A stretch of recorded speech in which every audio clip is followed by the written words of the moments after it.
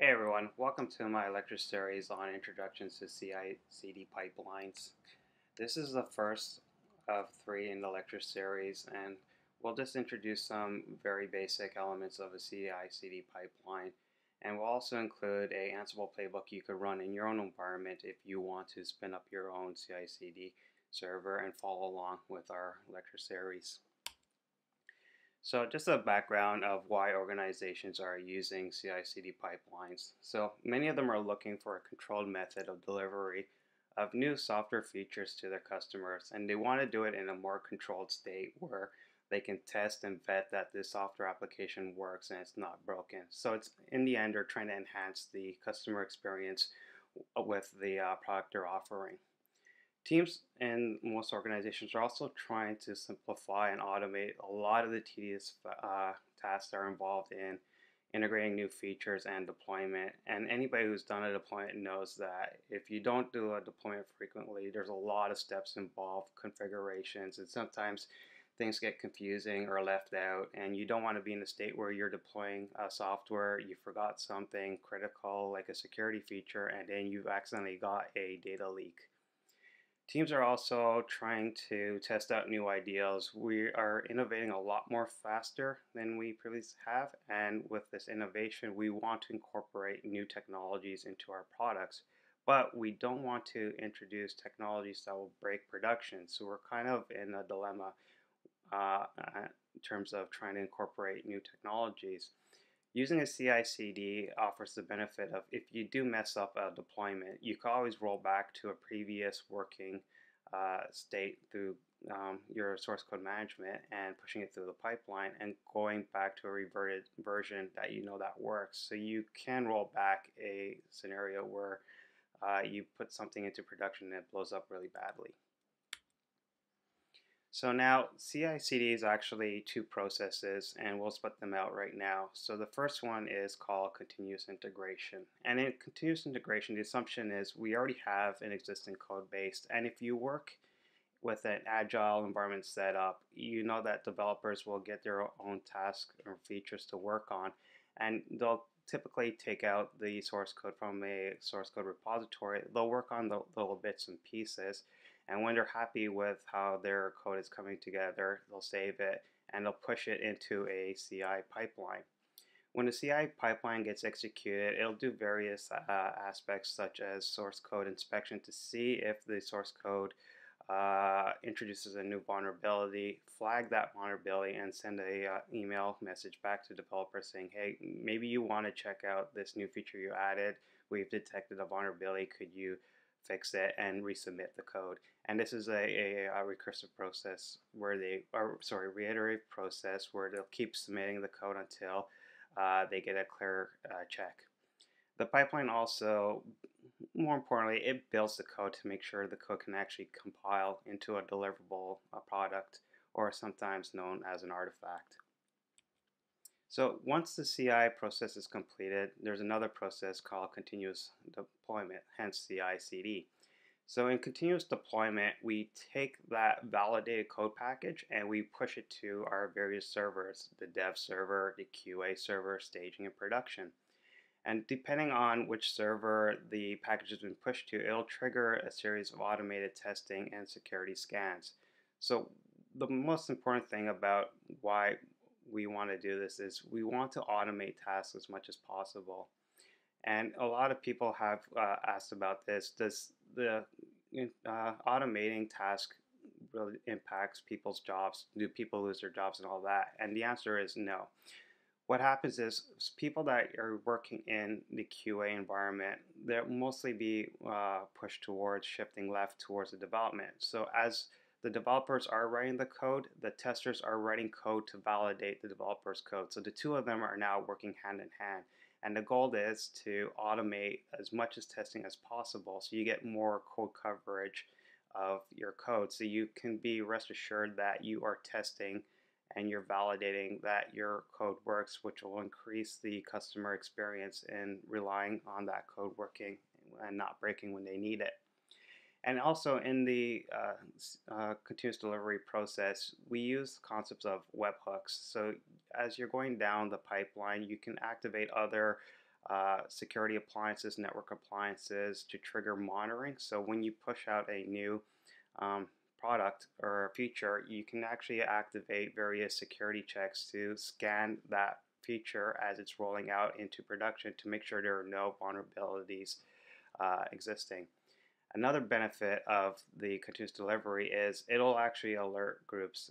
So for example, when a developer pushes code into the CD pipeline, the QA staff will get alerted. There's a new build available. Can you please go check it out to validate that it's working correctly?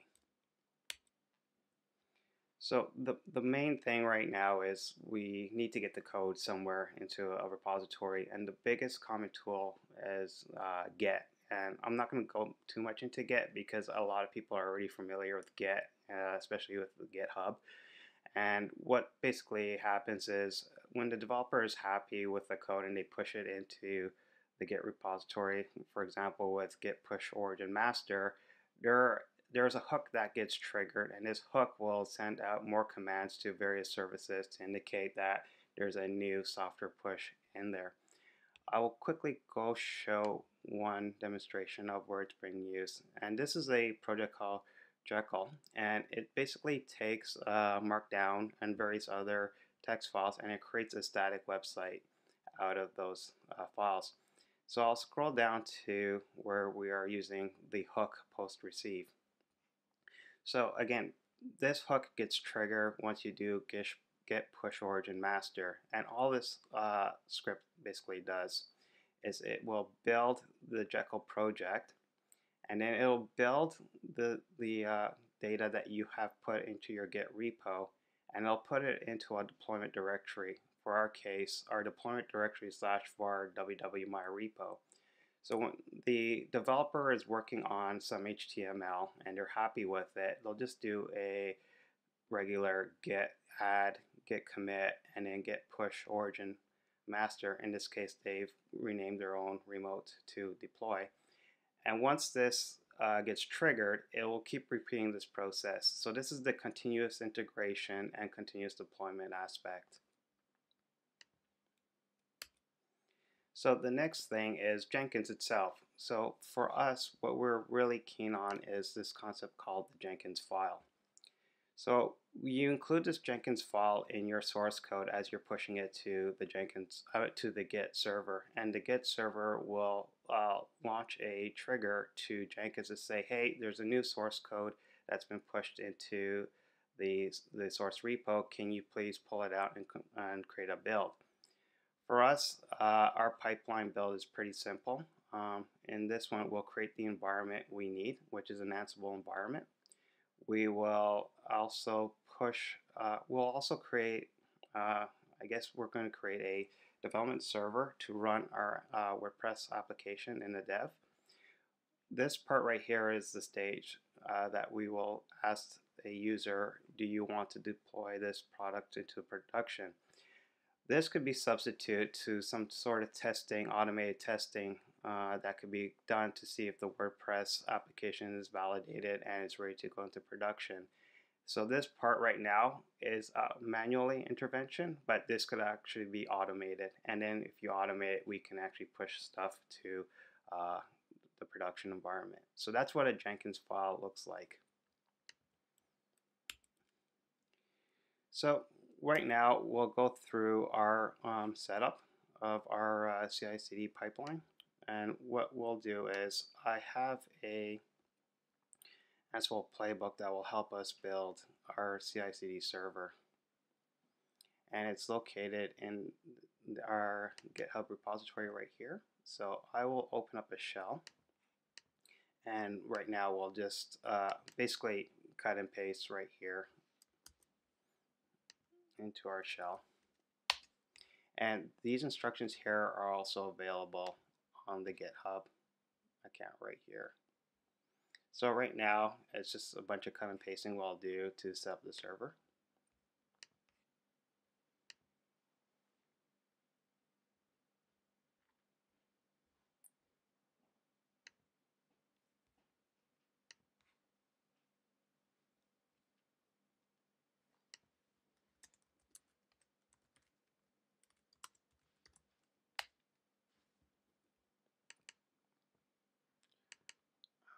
For this demo, we do have to have this SSH key installed, although we're not using it for this exact lecture series, but in the future lecture series we will be showing you why you would need to set up these SSH keys. So right now we're just going to set up our virtual environment so that we can run our Ansible playbook, and I'm going to use this requirements file.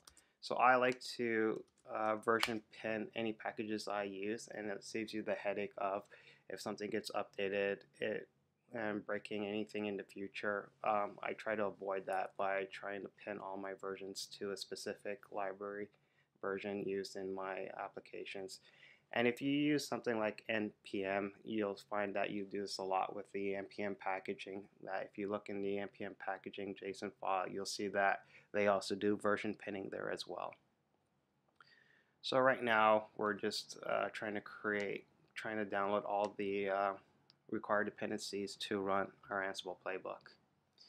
And while this is taking place, a little bit about the host. So the target server we're using for our CI/CD application is CentOS 7.7, and it's just a minimal install, nothing else added to it.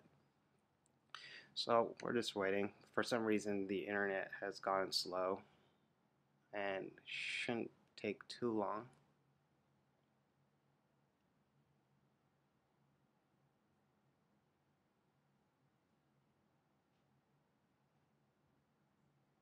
Okay, and now we will run the actual Ansible playbook.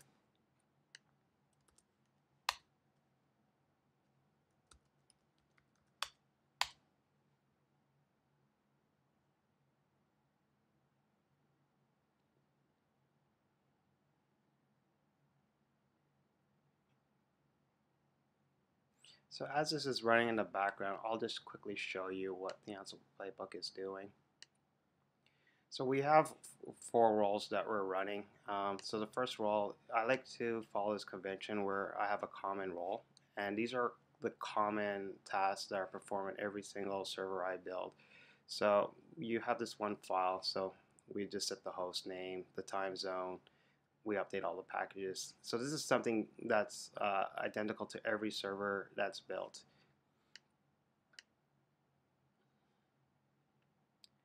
So the next step we do is we run our get. So what we need to do is we first need to install get itself, and then we create a repo called get40net. This is based on a previous example I've used where I've configured a FortiGate switch, FortiGate router with a bunch of rules using an Ansible playbook. We'll use this same demo in the next lecture series, and you'll see how this all comes together. But essentially, all we are basically doing is creating a user, and then we create a Git repo. And to allow users access to this Git repo, we just simply copy their SSH key into the authorized key file of this user in the Git repository. Might sound a little bit confusing right now, but in the next lecture I'll show you how this all actually comes together.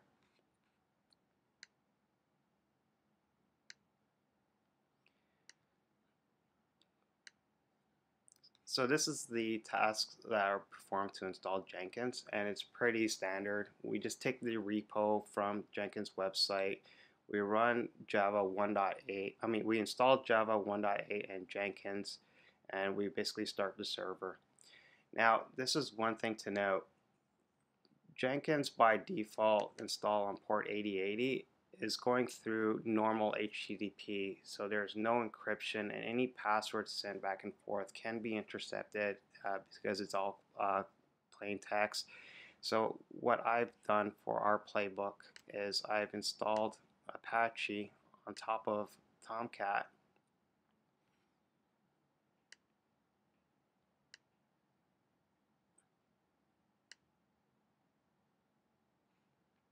And with our Apache, we're going to use the mod SSL. So this enables HTTPS. So basically, everything we communicate to Jenkins will now be encrypted with HTTPS. And I can show you quickly how that's actually being done. we go to the files and we look at the SSL configuration, and we scroll all the way to the bottom. We're just doing a proxy pass. So we just tell Apache, hey, you get any communication, any request, just pass it to localhost 8080. And that's how we are handling our encryption of any data that needs to go to Jenkins. So we're just pausing here temporarily. The reason for this pause is we're waiting for Jenkins to start up because it needs to spit out. I got a typo there. Anyways, we need to spit out during the startup this file right here, and it contains a password that we need to get into Jenkins to help configure it. So we'll just wait till Apache has been set up, and then we'll continue.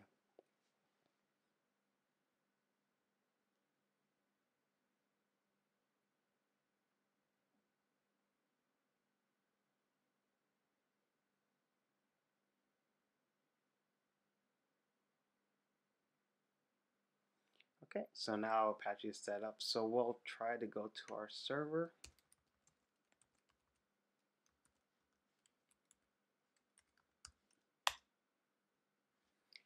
Get our lovely warning. So we'll accept the risk and continue. And this is the initial screen you'll see when you install Jenkins. And then we'll copy the admin initial password here.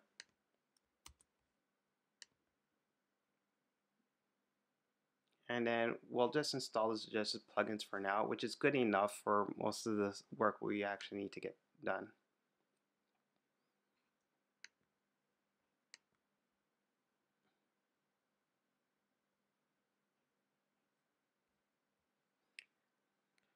So this part will take a while as well. It's just downloading a lot of the plugins that we will need to run Jenkins.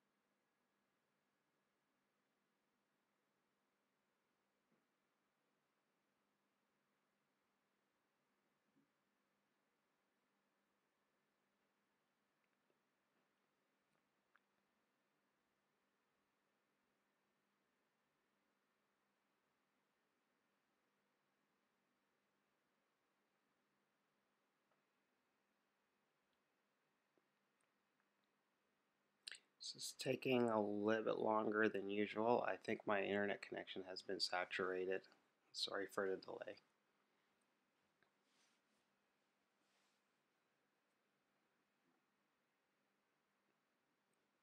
Okay, and now we'll create our admin user.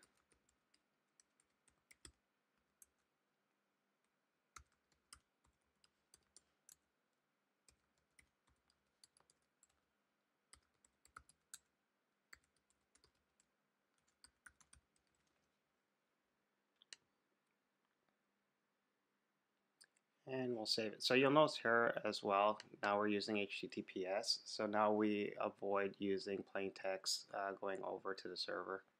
So we'll save and finish and start using Jenkins. So now we've completed the installation of Jenkins and we're ready to create a new job. Okay. And this is where I'll wrap things up for now. So basically, we've ran our Ansible playbook. We've configured our CI/CD server with Get and Jenkins. So in the next tutorial, we will perform a smoke test where I will actually run this sample project 1 through our CI/CD setup we have here, and you'll get a little understanding of how our CI/CD process will work.